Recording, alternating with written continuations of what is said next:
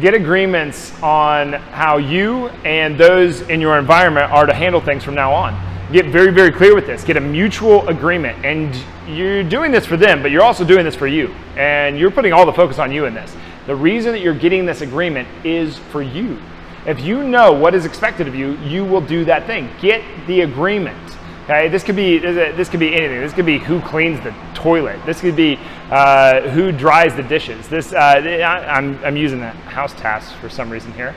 But this could be when you get into a fight, whose responsibility is it to leave? In my relationship, it's the person who's thinking most clearly. It is, and status quo says, if you get angry, walk away. But you know that you are not thinking reasonably when you are angry. You've already watched the fear videos on here. When you're angry, you are not going to be reasonable enough to think logically and pragmatic enough to say, okay, well, I need to go walk this off. No, you will not do that. So who needs to leave the scenario? Make the agreement. If we get into a fight and I'm the one that's angry, you are the one that leaves. If we get in a fight and you're the one that's angry, don't get I'm going to walk away because I'm the one that's thinking the most logical. Okay, that's an agreement. Get agreements on this. Who is going to do what and how is it going to be done? Get agreements. Can we agree to? That's a statement that comes around all the time around me. You ask Eric, ask Tori, ask anybody who works, ask Amber, ask Rachel, ask anybody who is in my environment. Can we agree to do it this way from now on? Can we agree to do it that way from now on? How do you do this?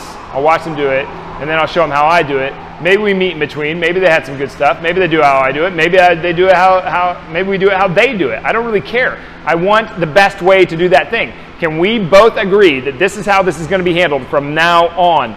And the purpose of that question isn't for me to get agreement from them. It's to develop a discussion so that we can get to the best solution. Okay? That question is, can we agree? Well, if it were me, I would do it this way. Okay, great, man. I want to do it that way too. It's not, it's for me. It's not so it is done my way. It's for us to know how to do that thing. Can we agree to do it this certain way?